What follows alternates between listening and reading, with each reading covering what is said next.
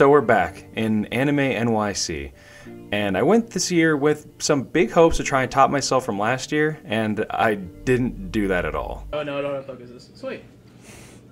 This is gonna be one trip. This year was actually pretty great.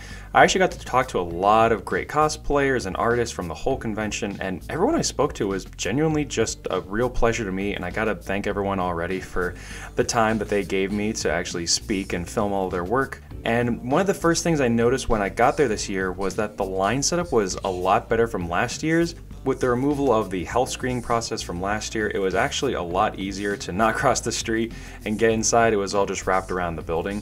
And while the line was really large outside and intimidating at first, it actually went by pretty quickly.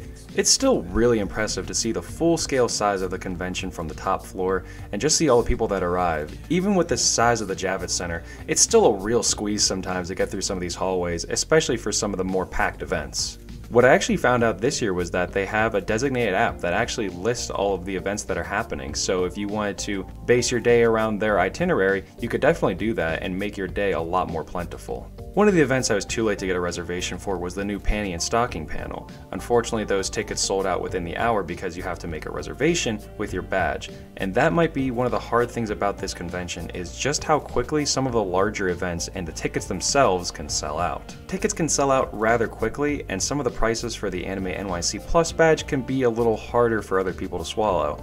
And speaking of hard to swallow, a lot of the food and drink prices are always outrageous in conventions like this, but even if you do muster up the money to buy food and drink here, finding a spot to actually sit down and enjoy it is also a little tricky. All the spots are usually taken and you'll probably end up sitting along the wall or in some corner.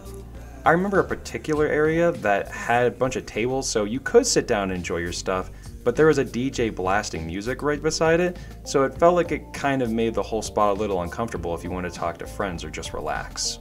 One of the other things I took a particular note of this year was some of the artists were saying that they had a preference for cash because the price to get Wi-Fi to get functioning card readers was outrageously high. And speaking of Wi-Fi, it can also be incredibly hard to get signal in the building. You can find some nice areas that say you have service, but it's actually incredibly difficult to get it to work. So while I'm not sure that these are things that can be fixed, it's stuff that I think that people should be aware of when they go to the convention. Aside from all that stuff, there was still a great number of things that made a return from last year, like the Japanese media import booth. It was pretty nice to see that they say what consoles are locked and how to unlock them, and they even sell you unlocked consoles there just in case.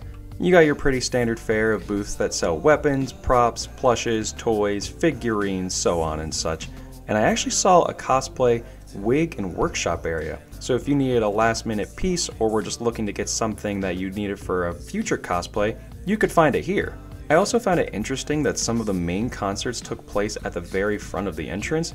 It's the same as it was last year, but it's still pretty interesting that most of the VTuber concerts take place right at the very front where everyone's walking in.